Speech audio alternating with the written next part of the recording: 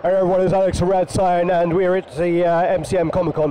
What we're with today is with the Sideshow Collectibles Thanos, and yeah, it's a beast. So what we're going to do is we're just going to go over the piece, look him all over, probably measure him. Can't weigh him unfortunately. But yeah, let's see what we think about it. Okay.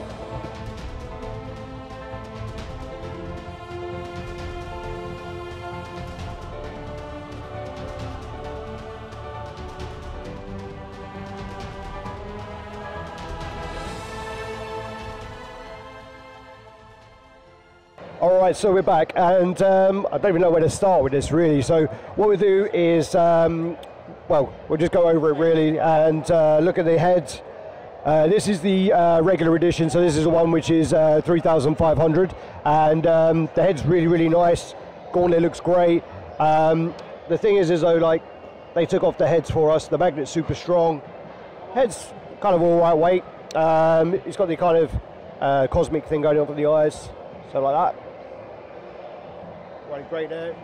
Paint looks great as well.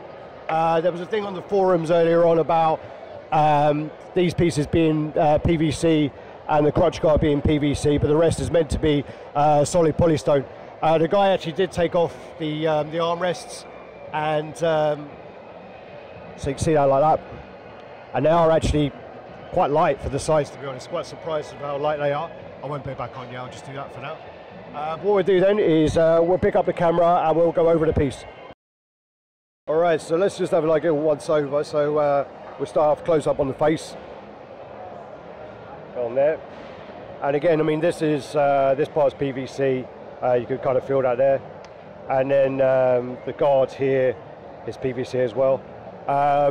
Really nice sort of style of here, where you got all the kind of scripture on there, like ancient scripture. And then you actually got all the really nice texture in here. I mean, he doesn't skip Preacher's Day, and he does his squats, I'll tell you that. We've actually got this on Lazy Susan, so we brought her along for the day, and you can actually get right around looking on the detail on the back. Really cool, really nice.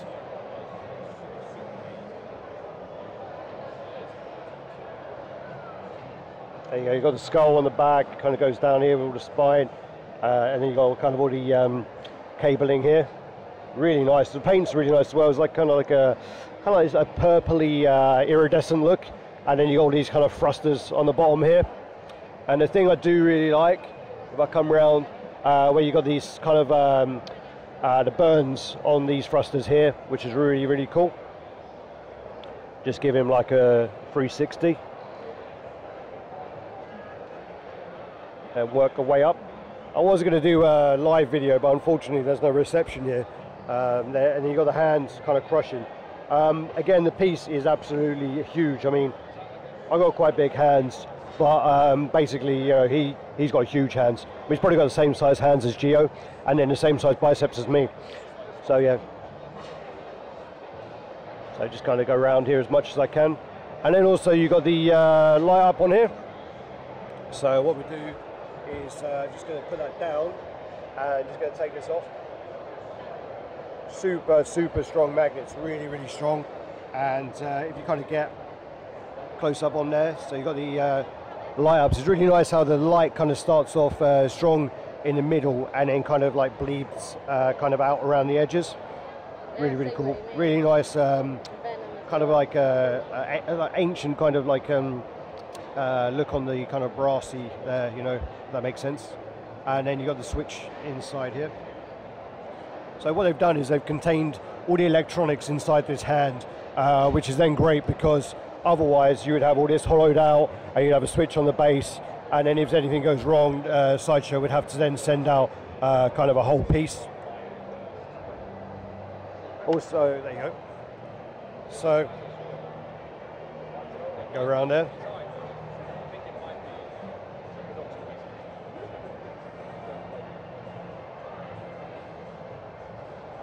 Let's give this again. I'm just going to spin around. Really like the back. It's actually quite a shame really, because the detailing on the back is really nice. There's no seam, like you can't really see where the head joins on. So like here, It's joined really, really well. And then you've got all the creases on the back of his neck, and then you've got kind of all of his these kind of gold pieces to go down his spine. Gio would love to see this. Again, the back of this is great. I think the back's actually like got the most detail than any of it. What it is, I mean, like I think that you need like a mirrored back to put this on properly.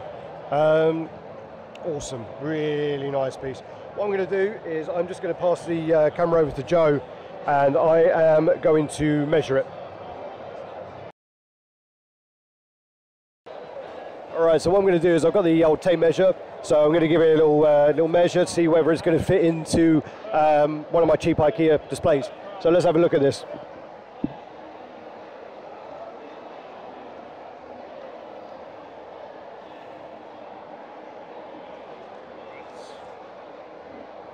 So we've got about 54 centimeters tall, which is about 21 inches. And what we're going to do now is the width.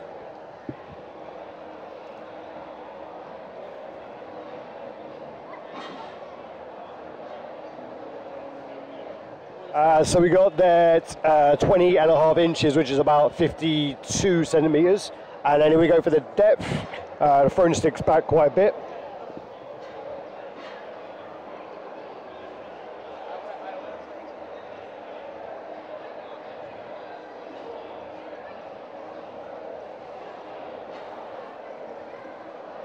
Right, so it's going to be about 47 centimeters, which is about 18 and a half inches. So you're going to need probably like a Struver to put that in. It's not going to go into Besta.